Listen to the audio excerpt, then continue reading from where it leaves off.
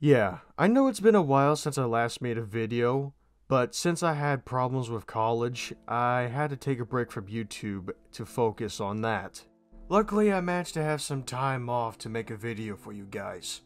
So on today's episode, I decided to go back to Road Rovers to try and understand why the show was cancelled 1 year after it was released in 1996. Now, for those who don't know, I had covered the show in the past, but I prefer not to talk about that video.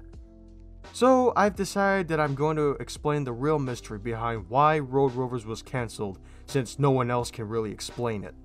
So, what is Road Rovers? Road Rovers was a show released in 1996 by Warner Bros. Animation, and only aired from 1996 to 1997. The show itself was created by Tom Ruegger and Jeff Gordon, as well as the same animation team who created the Animaniacs also worked on the show. Okay, so about the plot of the show. Oh, and if you haven't watched the show for yourself, consider this a spoil warning. A man by the name of Professor William F. Shepard was a scientist who created the Transdogmifier, a machine that could turn dogs into humanoid beings with superpowers. They were known as Cainosapiens, or anthropomorphic dogs for that matter.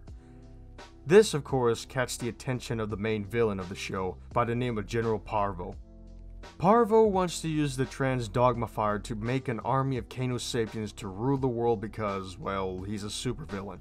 It's unclear why he wants to take over the world, so it's probably just a supervillain cliche.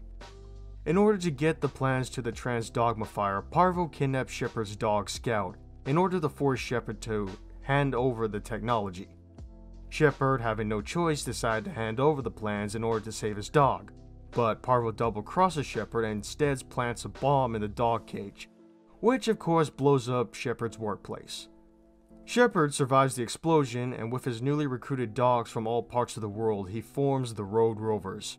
The Road Rovers is a canine superhero squad that consists of 6 canines, possessing a superpower due to the Transdogmifier. The members on the team include Hunter, a golden retriever mixed breed from the USA, who is the leader of the Road Rover team. The story behind Hunter is that he was a stray living at the dog pound that was scheduled to be gassed along with his pal Muzzle, until he was called by Shepard and managed to escape the dog pound with Muzzle in tow. Yeah, very dark origin story. Hunter's superpower is super speed, in which every time he runs he leaves a fire trail behind. So basically he's like the canine Flash. Hunter is a happy-go-lucky type character who tends to get way too cocky at times, but he means well and he does a good job of being a leader. When he's in his normal dog form, Shepard assigned Hunter to live in the White House with President Bill Clinton. Next up, Colleen, the only female on the team. She's a rough-coated collie who lives on the streets of London until Shepard called her to serve on the team. Colleen doesn't really have what I call a superpower, but she is good at martial arts, so I guess that counts as a superpower? Either way, Colleen is the type of person who likes to see the mission go smoothly and safely. She now lives with Prime Minister John Major and his wife in the UK. Next you got Blitz, a Doberman from Germany. Blitz was a junkyard guard dog who now lives with the Chancellor of Germany, Helmut Kohl. Blitz's personality happens to be selfish, arrogant, and pretty much a coward, which can be seen in almost every episode. I'm not sure if this is a German stereotype, but I'm not going to make any German viewers mad, so I'm not going to address it. Blitz's superpower is that he has strong claws and strong jaws, because Dobermen have a nasty bite and they can be dangerous when not trained right. Also, his voice sounds like Arnold Schwarzenegger. Of course, you know me, I'm Blitz. I don't really know why Warner Bros. Animation team decided to go with this sort of voice, but it's something no one expected. From Russia, you got Exo Mikhailovich Sandhusky. Yeah, I pretty much butchered that. I'll just let Exile say it for you. Exilo Mikhailovich Sandhusky. Exile is a Siberian husky who speaks in a thick Russian accent, which causes him to mispronounce phrases like April Day instead of May Day, or Jingle Balls instead of Jingle Bells. While living in Siberia tundra, he worked as a sled dog until he was called to be a road rover, and now he lives with the president of Russia, Boris Yeltsin. The superpower he possesses is of super strength and also heat, ice, and night vision. So basically he's kind of like Superman but in dog form. The fifth member of the team would be Shag, an old English sheepdog from Switzerland who tends to be a coward. Is this another stereotype? Maybe?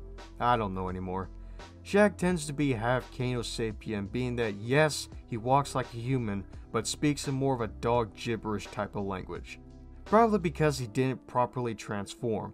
The only superpower Shag possesses is the ability to store stuff in his fur, going from weapons to random objects, even food.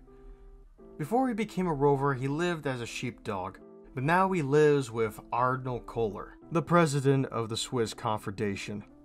And last but not least, we have Muzzle, a Rottweiler that was once Scout's, Shepherd's dog of course.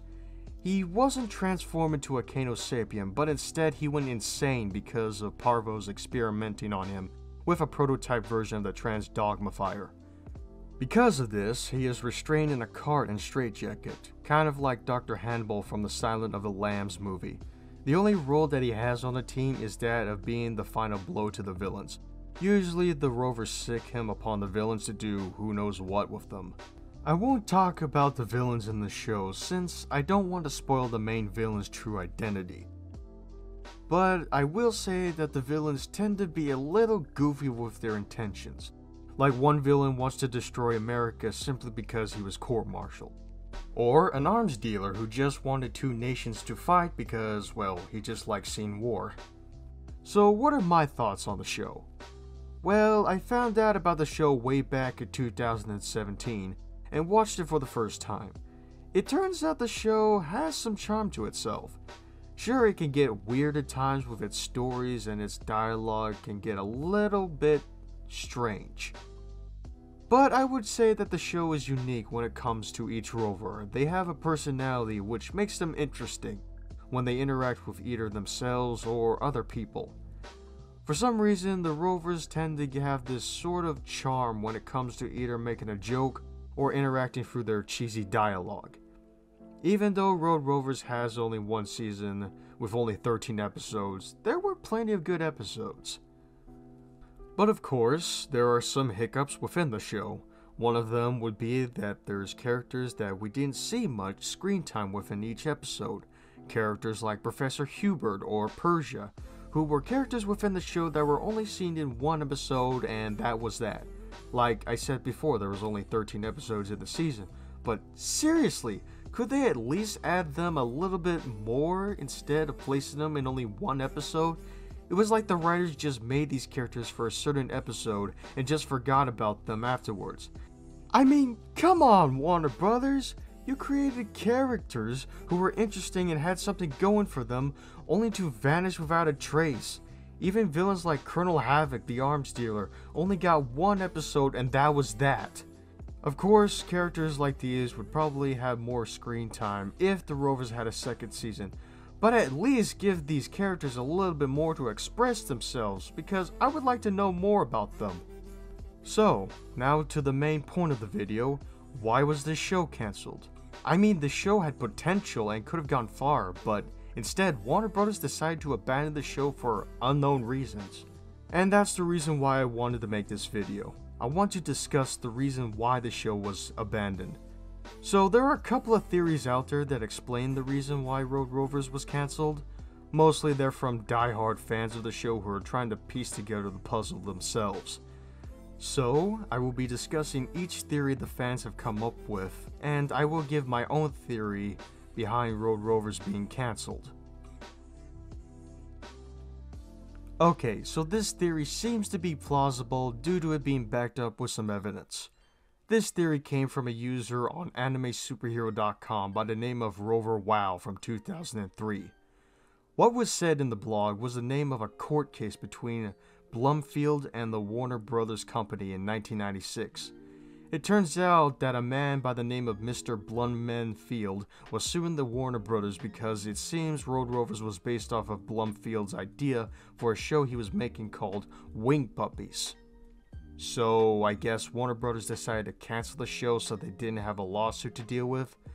Also in the blog was a link to the website about the course. and so I decided to take a look at the link only to find out that the website no longer existed. But thanks to the Wayback Machine, I was able to go all the way back to 2003, only to find out that it was a real court case that happened. But sadly, I wasn't able to go any further into the website because I had to sign up and pay money to see more. And being that it was on the Wayback Machine, I highly doubt the website would take my money. So, what are my thoughts on the theory? Well, it does have some evidence that seem to explain the reason why Warner Brothers decided to cancel Road Rovers, but there are a few missing links to the theory. Like the court case. If you're searching up the court case now in 2021, you wouldn't be able to find it, and being that the website that had talked about the court case was the only source of information left, kind of makes the theory hard to believe, for me at least. Also, Mr. Blumfield mentioned that he had an idea for a show called Wing Puppies, but if you search it up on the internet, there's no information talking about the show called Wing Puppies. So perhaps Mr. Blumfield never really made an attempt on the show, or gave any information on Wing Puppies being a thing. So yeah, there's a lot of missing information within this theory, but it's still pretty good. Yeah, even the furries have their own theory behind Road Rovers getting cancelled. So I will be including wikifur.com in this video cause the theory they present seems reasonable, but has some flaws. One of the reasons behind Road Rovers getting cancelled was because of some adult jokes within the show. And yes, Road Rovers had adult jokes. But the real reason why the show was cancelled was because Warner Brothers couldn't make merchandise for the show. Now, this theory seems to be true because no one has ever seen Warner Brothers make merchandise of Road Rovers. I mean, when it comes to cartoons, animation studios want to cash in on the merchandise, either that being a video game, toys, or even school backpacks to name a few. Without the support of merchandisers, you're going to have some problems getting the money to keep making the show. And because of this, Warner Brothers were probably like, screw it, if no one will support the show, we'll cancel it. But of course, there are some major problems behind this theory. In the post, it was mentioned that there was supposed to be an episode 14 that was supposed to be a Christmas special, but of course, like Wing Puppies, there is no evidence to prove that there was an episode 14. Well, besides fan creepypastas, but who cares about that? Another reason why this theory isn't true is the adult jokes. Now, I mentioned in my 101 Dalmatian Dark Secret episode that 90s cartoons were famous for adult jokes. Shows like Dexter's Laboratory, Ren and Stimpy, and even Animaniacs had plenty of dirty jokes within the show, and Road Rovers wouldn't be any different if a few dirty jokes slip in. Still though, the merchandise crisis seems to be a logical explanation. So this theory comes from a user on DeviantArt by the name of MadGerman123. In the article MadGerman123 wrote, he talks about how cartoon violence was being changed during the 90s, and how the US government decided to change children's cartoons to be a little more educational and a lot less violent. He also had a second theory about how Disney was dominating the cartoon industry during the 90s, making a profit with their movies and TV shows. Because of this, many people tried to do the same thing Disney was doing, including Warner Brothers. But Warner Brothers had a problem with ratings, and because of that, they had to take down many of their TV shows, just so they could bring up newer ones. Now, I have no problems with both these theories, being that they both seem reasonable. In the 90s, kids tend to be watching shows that had some mature themes that shouldn't be viewed at a young age. Also, things like the rise of heavy metal music, or violent video games like Mortal Kombat and Doom were viewed in the public as violent and not suitable for their young children, which could turn into violent adults when they got older. Stuff like the Columbine shooting terrified many parents, making them think that their children could become a criminal or a serial killer if they looked at too much violence. So, the US government decided to tone down the violence in media by introducing kids to more educational shows like Captain Planet or The Magic School Bus as examples. We could also look at Disney and how they basically dominated the movie industry with classics like Aladdin, Hercules, and of course The Lion King, to name a few. Not to mention Disney's 3D animation branch, Pixar, made Toy Story in 1995. And because of all of this, Warner Brothers had some trouble catching up with Disney in their animation business. And because of that, Warner Brothers needed to find other ways to get ratings and money. So, the Warner Brothers decided to make experimental cartoons, or give cartoons a trial run to see what kids would like to watch, and I guess Road Rovers was one of those cartoons. I know this is a lot to take in, but I would say that Mad German 123 has 2 solid theories, and I believe he's got something going on. So, what is my theory? Well, personally, I can't really pinpoint the real reason why Road Rovers got cancelled, but while looking at the other theories, I sort of put together a version of my own, so just hear me out. I believe that Road Rovers was an experimental cartoon that Warner Brothers made in order to get feedback and see what children would like to see in their cartoons. And of course, Road Rovers got plenty of positive feedback and huge ratings on TV. But unfortunately, Warner Brothers couldn't get anyone to make merchandise for the show, and because they were fighting Disney in the animation industry, Warner Brothers had to cut corners and take shows off the air so they could save money. It's unknown what was going on with the Warner Brothers animation team during the mid-90s, but with the war going on between Warner Brothers trying to keep up with Disney, and with new shows coming out to see if they could get high ratings, I guess Road Rovers was forgotten by Warner Brothers and never saw the potential Road Rovers had, and ditched the whole show together. So, that's the story behind Road Rovers, a show that had full potential, but sadly their creators never saw it. But does that mean it's the end of it? Well, not exactly. Even though Road Rovers had a short time on television, the Road Rovers have had a few cameos. In the episode The Steel Perch of the Sylvester and Tweety Mysteries, there's a statue of Hunter standing next to a few other statues in the background. In Rick Griffin's webcomic series, House Pets, the comic shows some respect, has a poster of Bliss on this gym wall in the background. And in episode of Hugbees on Teen Titans Go, there is a scene where Starfire is seen holding a film tape of the Road Rovers. It seems that both Warner Brothers and the fans haven't forgotten the show, being that Road Rovers became a cult following, and I believe Warner Brothers have noticed their fans' feedbacks to the show. Since the episode Hugbees was aired in 2020, I highly doubt Warner Brothers have forgotten Road Rovers. But does this mean we might get a reboot? Who knows? But if the Animaniacs were able to get rebooted in 2020, then why can't Road Rovers have a chance to make a comeback? It's unclear what the Warner Brothers animation studio is doing right now, but if they decide to reboot Road Rovers, that would be great. I would say that Road Rovers deserve another chance, being that it had something going for itself in the 90s, and the fact that Warner Brothers could bring back Road Rovers today. But what they need is to know that Road Rovers wasn't a mistake, and that Road Rovers need to come back for a second chance. So, if you guys are interested in watching Road Rovers, you can still watch it. In fact, Warner Brothers released a complete DVD set of the show back in 2015.